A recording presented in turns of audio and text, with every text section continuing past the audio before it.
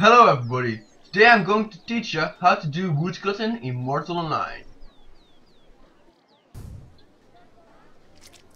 First, you get a skill by going to a gathering tutor and asking him how to cut wood. How do I chop wood? Well, thanks. Goodbye. As easy as that. Second, get an axe. You can buy an axe by the utility vendor. It's simply as pressing R, going to basic axe, buy, and then you normally pick your whatever it is, your silver or something in here, and you press accept. And then you will get a basic axe. But I already bought one, so I'm not going to buy another one because I have normal axes. And I will see you guys with the next step. Third, you need to equip the skill. That's easy, just open your inventory by pressing Y. Go to your skill tab by pressing L or just clicking on skills. Then you pick your woodcutting skill and you drag it over to a slot. For the fourth step, you've got to equip the axe. So equipping the axe is not so hard. Just open your inventory and right click on your axe on your inventory.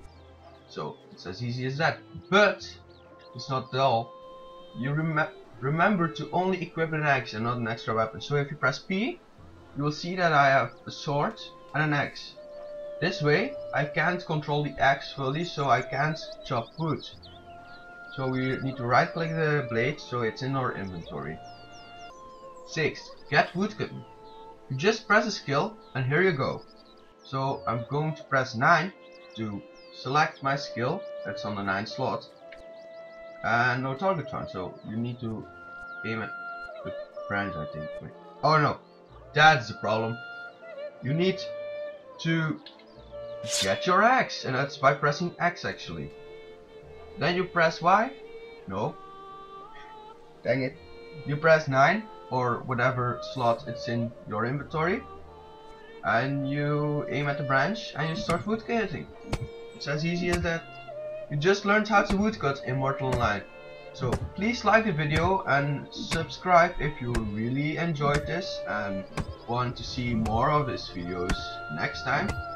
So I will see you back in the next video, I guess. So bye everyone.